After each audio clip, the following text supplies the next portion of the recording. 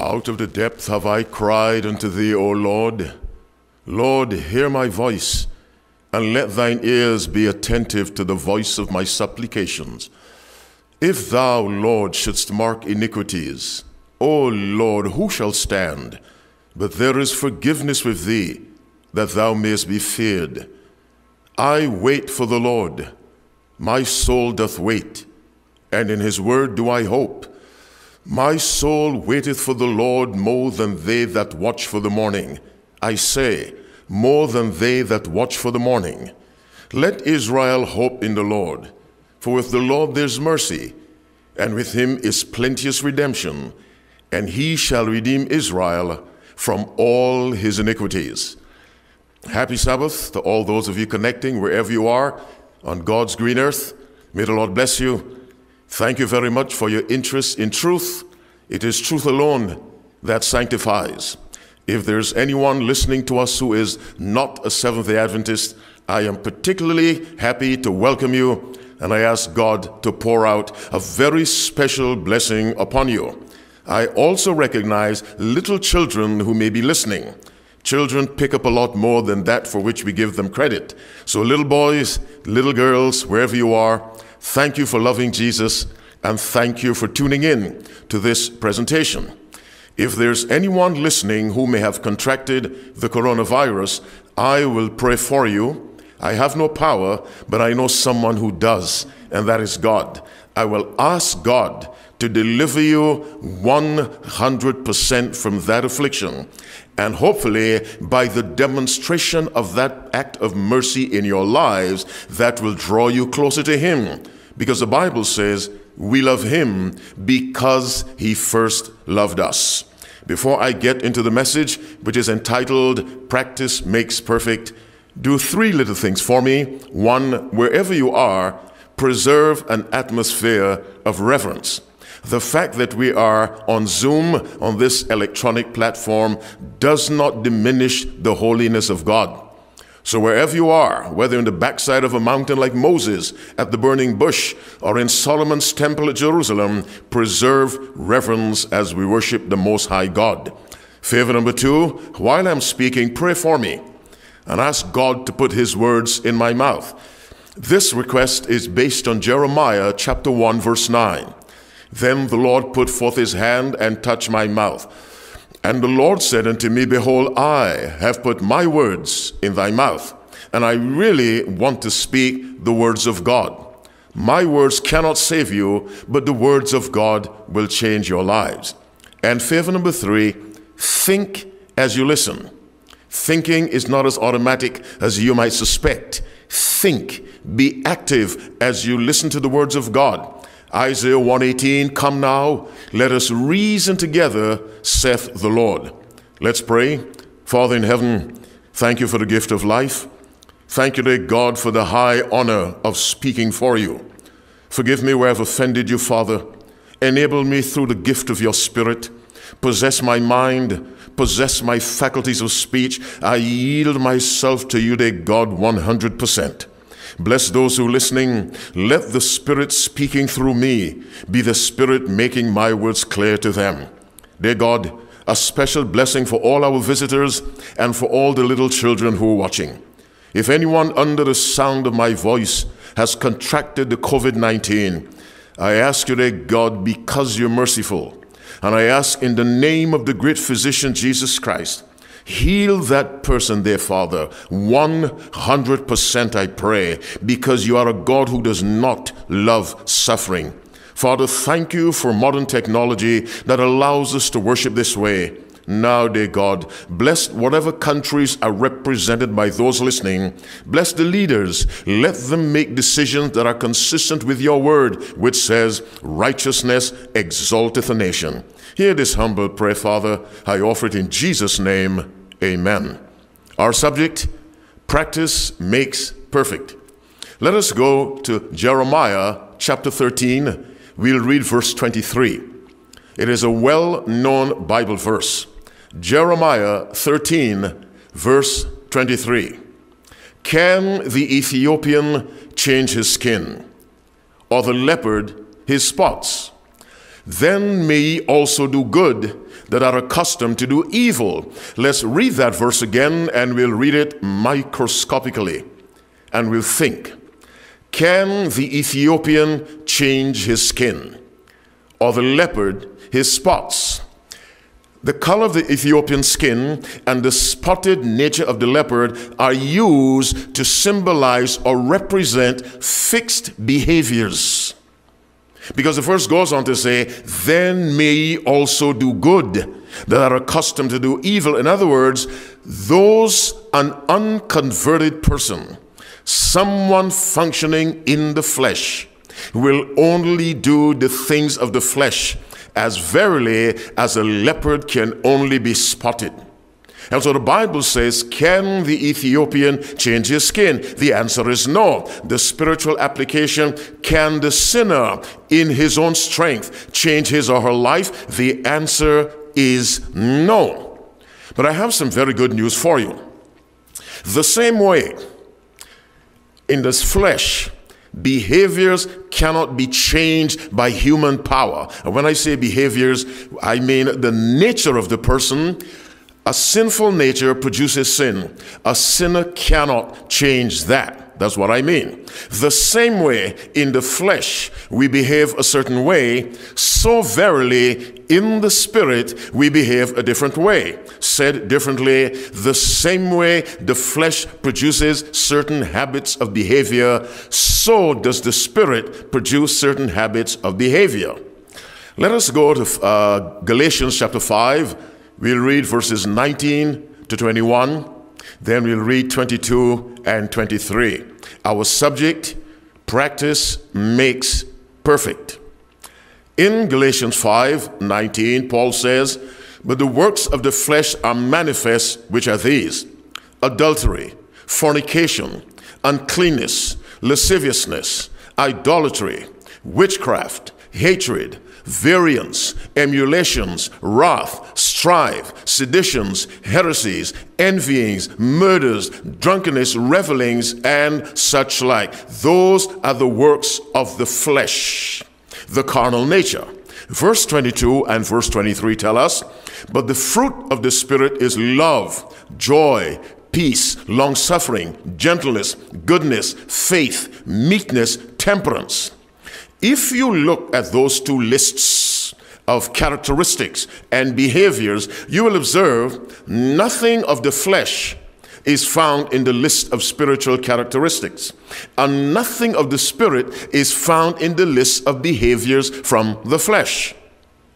There is nothing spiritual in adultery, fornication, uncleanness, lasciviousness, idolatry, witchcraft, hatred, variance, emulations, wrath, strife, seditions, heresies, envyings, murders, drunkenness, revelings, and such like. There is not one iota of the spirit in that list of satanic behaviors.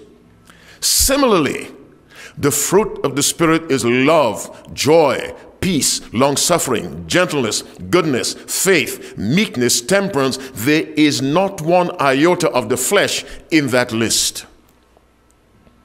Jesus said in John chapter 3 verse 6, that which is born of the flesh is flesh, and that which is born of the Spirit is spirit. In other words, by the power of God, the man or the woman walking in the Spirit can come to the place and will come to the place where he or she does not express anything that is of the flesh. Because the Bible says, if we walk in the Spirit, we shall not fulfill the lusts of the flesh. We will do the things of the Spirit. This does not happen overnight, but it comes with practice. And I introduced the word practice because our subject is practice makes perfect. Before I move to the next stage of the message, let me pray again.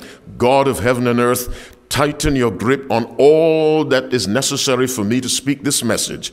In Jesus' name I pray. Amen. Listen very carefully to a well-known verse. 2 Timothy chapter 3, verse 16. And by the way, I read from the King James Version of the Bible. All scripture is given by inspiration of God and is profitable for doctrine, for reproof, for correction, for instruction in righteousness. I want to pause on for instruction in righteousness. Righteousness is not simply a state of mind. Yes, that is a part of righteousness because the mind produces the behavior. As he thinketh in his heart, so is he. But righteousness that is not expressed, it leads one to wonder, is that person truly righteous? Listen again. All scripture is given by inspiration of God and is profitable for doctrine, for reproof, for correction, for instruction in righteousness. Righteousness then is something that needs to be taught. And what is taught then needs to be practiced. I pause for you to assimilate that. It's not original to me, it's biblical teaching.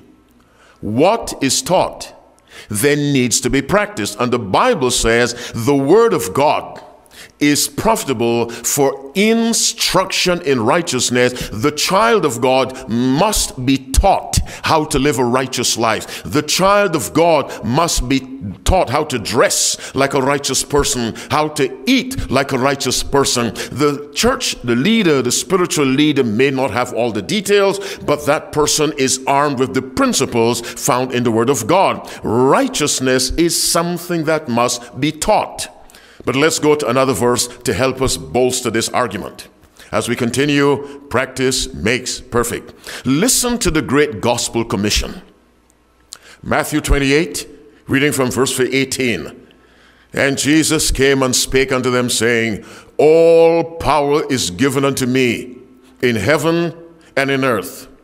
Go ye therefore and teach all nations, baptizing them in the name of the Father, and of the Son, and of the Holy Ghost, teaching them to observe all things whatsoever I have commanded you, and lo, I am with you always, even unto the end of the world. Jesus said, teach them to observe.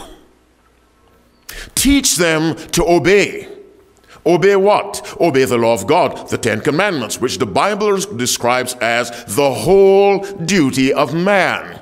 And the Bible describes the law of God as righteousness. All thy commandments are righteousness. Instruction in righteousness is instruction in obedience to God.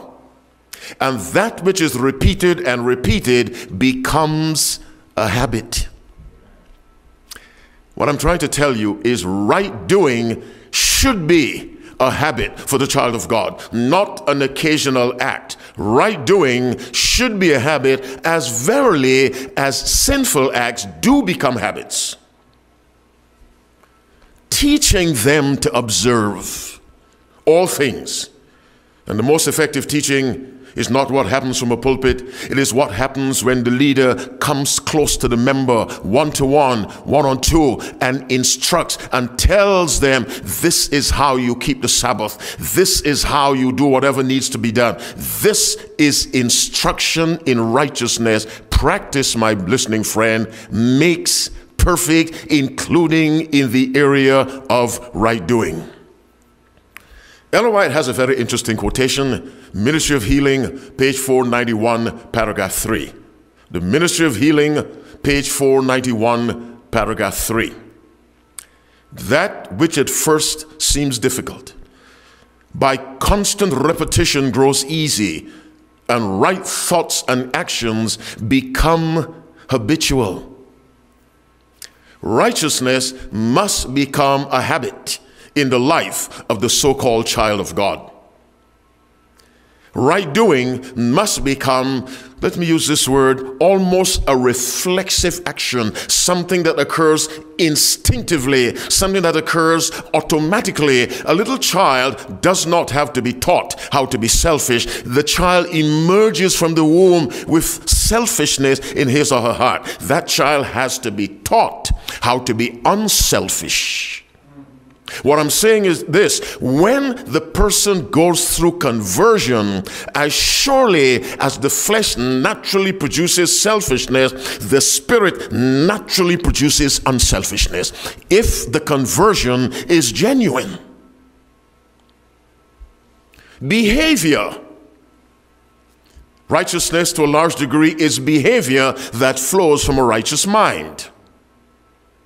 And if we repeat it over and over, it becomes a habit. If the way we are by nature, if you slap me, my first instinct is to slap you back. And I don't need to think or pray about it. I will slap you back. Now, if I am truly converted and you slap me, my first instinct is to stay calm, walk away, try to avoid the hostility, behave like Jesus, who was slapped and punched and spat in the face. And his instinct was self-restraint, because Christ was a truly spiritual being, and we are to be like him. Let me say it again. Right doing must become instinctive, automatic, reflexive, our natural behavior, because that which is born of the flesh is flesh, and that which is born of the spirit is spirit. Now, there's another reason why we must practice right doing. As I said earlier, the more you do it, the more firmly or the more deeply an impression is made on the character. But it also affects those around us. Sinful behavior in a person affects those connected with that person or observing that person. Righteousness affects those connected to that person, and this is more clearly explained by Ellen White, Child Guidance, page 201, paragraph 3. But let me pray again. God of heaven and earth, suppress my carnal nature. Let only your glory and the blessing of others be my aim. In Jesus' name I pray. Amen. Listen to this quotation, Child Guidance, page 201, paragraph 3. Any course of action is right or wrong, virtuous or vicious, depending on the motive that prompts it. Let me say that again. A course of action, every course of action has a distinct character and importance. It is virtuous or vicious, right or wrong, according to the motive which prompts it. Now listen carefully. A wrong course of action, by frequent repetition, leaves a permanent impression upon the mind of the actor, the person who does it, and also on the mind of those who are connected to him in any relation, either spiritual or temporal. That's how influence changes people. And so a young boy sees a man in his neighborhood behaving a certain way, and the young boy is affected and he wants to behave that way. Let's come into the family. A younger boy watches his older brother behave a certain way, and he wants to behave that way because the behavior of the older brother is leaving a mark on the young boy who's observing. You've often heard the saying, I'd rather see a sermon lived, a sermon in shoes, than a sermon preached from the pulpit. And there's no way to argue against that. But the effectiveness of a sermon in shoes is that the righteous life impacts observers without the observer's permission. I said that clumsily. Let me try again. Influence does not seek permission. Influence just occurs. It is up to us to determine, will that influence be helpful or will it be harmful? But beyond that, we have no control. You cannot put a handcuff on influence and restrict its effect. Influence does not seek permission. Therefore, it is incumbent upon us to make sure we exert the right influence, and we do that by the practicing righteous behaviors, which flow from righteous thinking, and even the thinking has to be practiced, because the mind has to be trained. And as you practice an action, you learn to do it more effectively and more efficiently until you come to the point where you do it almost without thinking. Let me explain what I mean. Many years ago, I was in South Africa preaching, and the local elder of the church was once a professional golfer, very nice man. And he told me that he would, on some days, practice his golf swing 600 swings in a day. So that when the time came in competition to do that swing, he did not have to think.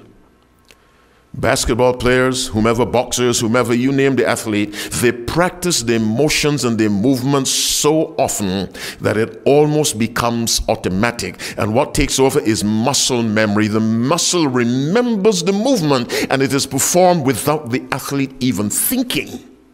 Because the moment you have to think, then it slows you down in that athletic activity. We must apply that spiritually. We are on the very cusp of very, very trying times in this country. And by prophecy, what affects this country will affect the rest of the world. We must come to the place where righteousness, right doing, Christ-likeness is our natural instinct. Why? Because we are children of the Spirit, not of the flesh. Practice makes perfect, and we must learn to practice the art of right doing. You know, Isaiah, we're told in Isaiah verse 16, where he says, cease to do evil, learn to do well, seek judgment, relieve the oppressed, plead for the widow, judge the fatherless, learn to do well, the Bible says. Right doing, I say, is a skill that must be practiced. And like anything else, if it is practiced, it becomes a habit. You all know that habits are difficult to break, whether the habit is good or the habit is bad. Habits, once formed, are very, very difficult to break. And God calls upon us to develop the habits of right living, right doing, because as verily as an evil habit is difficult to break, so a righteous habit or a habit of righteous living is difficult to break. And so I go back to our first verse. Can the Ethiopian change his skin, or the leopard his spots? Then may ye also do good that are accustomed to do evil. The same way an unconverted person sins naturally, so the genuinely converted person will progress to the point where he or she does what is right naturally. And I give you that Ellen White quotation again, that which at first seems difficult. And for many of us, right doing is sometimes a challenge, particularly when you're dealing with other people and you think they have no common sense and you have all. It becomes a tremendous challenge. You are more advanced in the church life. Here's someone who just joined the church and you need patience with that person. Right doing can be a challenge because it is something into which we grow. But that which at first seems difficult, by constant repetition, grows easy. The principle, practice makes perfect. Example, practice, let's assume there are no lockdowns and churches are open and you're accustomed going to church late. Start practicing attending church on time. If you do it for a while, getting to church on time will become a habit and you'll become very uneasy with arriving at church late. Practice the righteous habit of attending church on time, or attending your classroom on time, or perhaps going to bed at a certain time or rising a certain time. These habits by practice can become established at a secular level, at a spiritual level. Practice the habit of praying the very first thing you do when God opens your eyes in the morning. Make it a habit. Force yourself with the help of the Spirit of God to develop the habit as your eyes open. Immediately, Father, thank you for life, and I recommit that life to your glory, and you do that before your feet hit the ground. Because you can collapse and die between getting from the bed and touching the ground. Make that a habit. Make it a habit all during the day from time to time to recite a passage of scripture. The Bible is power. Jesus did everything by the word. The entire creation is by the word. From time to time during the day, recite a Bible passage. You may develop the habit of at least once every hour say a Bible verse. Even if it's John 11:35, Jesus wept. You say a Bible verse. Develop that habit. Practice makes perfect. Jesus practiced righteousness. But there's something different in the spiritual, different from the carnal, because even a sinner can have some good habits. With the practice of spiritual habits, there is this component called the motivation. Why? Let me pray again. Father, continue to be with me, please. I pray in Jesus' name, amen. With God, we must answer the question, why? Christ Object Lessons, page 316, paragraph 2. Every act is judged by the motive, or the motives that prompt it. Let me say it again. Every act is judged, or every action, by the motives that prompt it. So God needs to know why, and the motive for our righteous behavior, our motive for practicing righteous acts must be the glory of God. Now, this is not the case for the unconverted person. The unconverted person can live an upright life in the sense that he or she does not break the laws of the land. I believe most atheists are decent people, but their motive for decency is not the glory of God. But practicing righteousness in the eyes of God, from God's perspective, requires not just the act, but the motivation that drives the act. And for the Christian, that motive must be the glory of God. The Bible tells us that. 1 Corinthians 10:31. 1 Corinthians 10:31. This is a verse that has nothing symbolic about it. It is 100% literal. Whether therefore ye eat or drink, or whatsoever ye do, do all to the glory of God. Do means practice, do means carry out, do means act. Whether therefore ye eat, that's doing something, or drink, that's doing something, or anything else you do, or pursue a romantic relationship, or apply for some academic program, or decide to move from Michigan to Wisconsin, or whatever. Whatever you do, says God to his child, your motive must be my glory. This is what separates the practice of right doing in the child of God from the unbeliever who can do what's right in the eyes of the world. The quality and character of an act is based on the motive that, even in secular affairs, if a murder is investigated, one of the first things the investigators want to uncover is the motive. That will determine whether it's murder or manslaughter, first degree, second degree, third degree. The motive will affect the severity of the punishment. He did not intend to kill, he came to rob, but in fighting the owner of the house to get away, he accidentally killed him. That's not first degree murder. His motive was not. Well, if human beings can emphasize motive, what about God? So right doing for the child of God must be driven by the right motive. And I say again, that motive must be for the glory of God. Listen to Jesus Christ in John chapter 8, verse 29. And he that hath sent me is with me.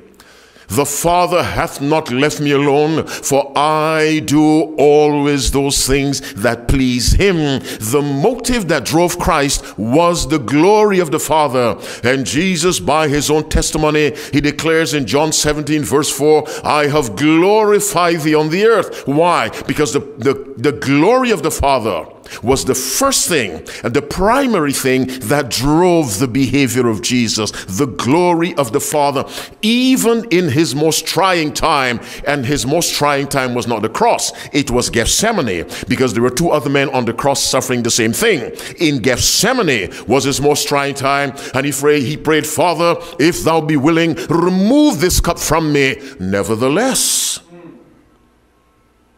not my will, but thine be done. Why should I be careful with my diet, which is an act of right doing? For the glory of God.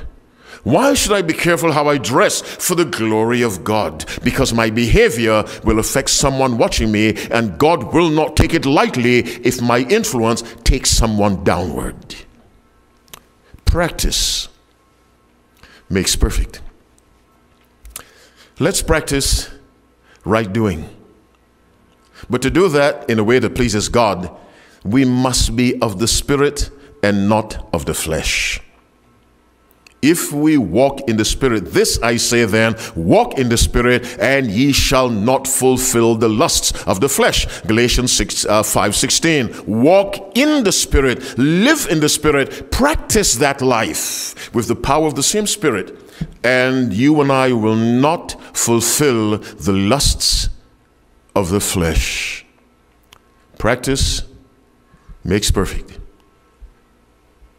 My appeal to you listening to me, regardless of your age, little children, practice obeying your parents, and you will develop a habit of obedience. My little brother, practice being kind to your little sister, and it will become a habit. My older brother, my older sister in college, practice doing your assignments on time. Practice getting to class on time.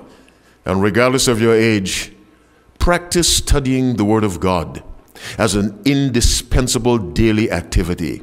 Practice pausing any odd time during the day to pray to God. Make this a habit, practice it, and it will become established. And you'll find yourself praying naturally, praying automatically. It will become your instinctive behavior. When I was a little boy, I loved cats, still love them. And we had cats in the house. And from time to time, we'd see mice. I distinctly remember holding one of my cats, and a mouse ran by, and the entire body of the cat stiffened, because the cat reacted instinctively to the sight of a mouse. He wanted to chase it, but I was holding him, and the entire body of that cat stiffened, muscular reaction to the sight of a mouse. We can do that spiritually. We can have a stiffening of the muscles in the presence of sin. We can react, behave, respond, reply instinctively, because we have developed the habit of right doing. And so I say again, all scripture is given by inspiration of God and is profitable for doctrine, for reproof, for correction, for instruction in righteousness. Teach your children to behave righteously. Church leaders, teach the members to behave righteously. Wherever you are, teach, and of course yourself practice. That goes for you, for me. Let us practice right doing, because practice makes perfect. Let's pray. Father in heaven, we thank you for your word. We thank you, Lord, for the common sense of scripture, come coupled with the power of the Spirit of truth. Father, where we have failed to develop righteous habits, forgive us. Change our minds even now. Change our hearts, I pray, and plant within us a desire to practice righteousness, driven by the right motive, your glory. Where we failed you, forgive us, dear God, and forget what we've done to you. Give us grace today. Bless everyone who listened, every man, woman, boy, and girl, particularly our guests and the little children. Again, I ask you to heal anyone who may have contracted the coronavirus. Heal that person, dear God, please, for your glory, and that person may become a witness of your goodness. Hear this humble prayer. Keep us faithful. Save us when you come, when we shall live in a world of which the Bible says, wherein dwelleth righteousness. Thank you for loving us. In Jesus' name I pray. Amen.